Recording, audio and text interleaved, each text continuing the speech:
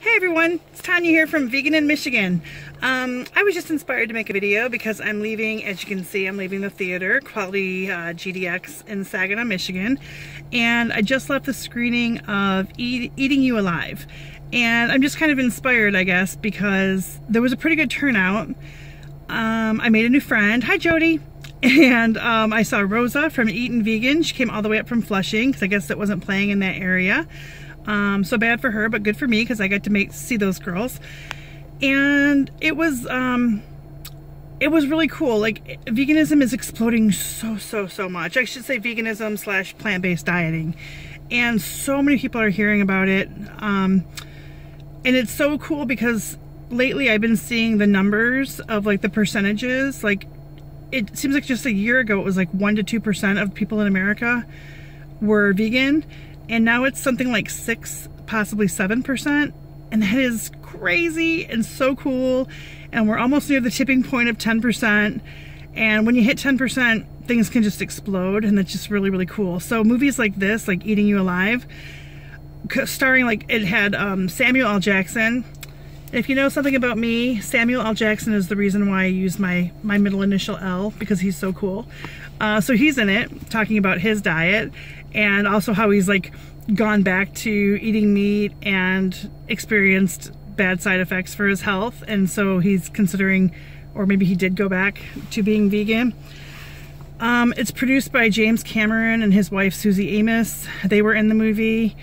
And a lot of all the big names, like, you know, Dr. Greger, Dr. Furman, T. Colin Campbell, Caldwell Esselstyn, I'm forgetting some big ones I know, Dr. Lyle, and Chef AJ is in there. And it was super cool because there were a lot of Michigan people, like a big Michigan presence in that movie. Paul Chatlin, who I don't know, but hey Paul, maybe I'll meet you someday. I've seen him around at some of the PBNSG, the Plant-Based Nutrition and Support Group meetings and events that they've had.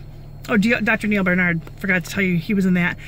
And so I've seen Paul around, and he shared his story, so I didn't actually realize that he came from a lot of health problems, and his health was really improved by a plant-based diet.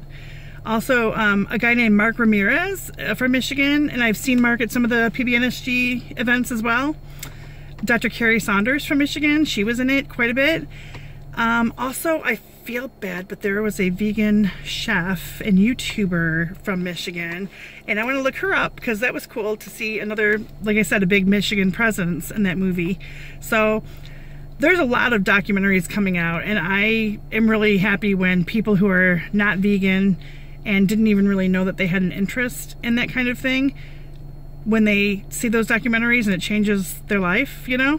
Last night I was out to dinner at a meeting, and I met a couple who watched What the Health and went vegan, like on the spot.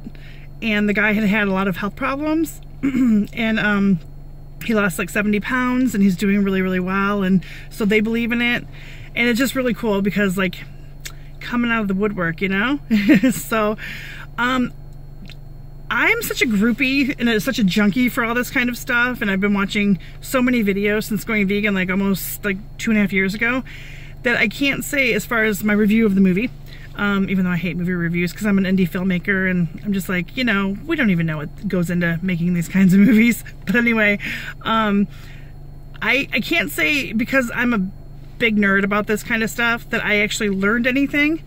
But you know what, that's kind of the beauty of it, because I think when you start thinking about going plant-based, it seems overwhelming, like there's so much information to learn. But then as you learn it, I guess like everything, when you learn something, it's not as hard anymore. And so I think when you start learning the ins and outs of a plant-based diet or a vegan diet and how to like live and what to make and what to eat and all that kind of stuff, it's really not that hard anymore. So I can say, like, when I was watching the film, the information, what it was things that I've heard before, but again, I'm a big nerd with this. But the way it was presented was great and exciting, and it's going to turn on so many people who haven't heard this information before. And don't get me wrong, I'm not saying I don't need to hear it again, because I absolutely do. And I actually had a conversation in the lobby with some new friends, and you know, I had a bucket of popcorn with me and I was like, oh my gosh. But you know, I also have, let me show you, that I ate on the way here to the theater, sweet potatoes. So I've been eating clean all day, so I had some popcorn, you know. But anyway, you know, I most certainly need to clean up the oil and the salt and all that kind of stuff for my diet. But anyway, that they covered the health aspects of a plant-based diet and a vegan diet really well and made it interesting. And like I said, so many people are going to see this movie, just like What the Health. And they did cover, which I was really glad, even though it's always hard to see, but they did cover the animal side of a plant-based diet. And they showed some factory footage, you know, which is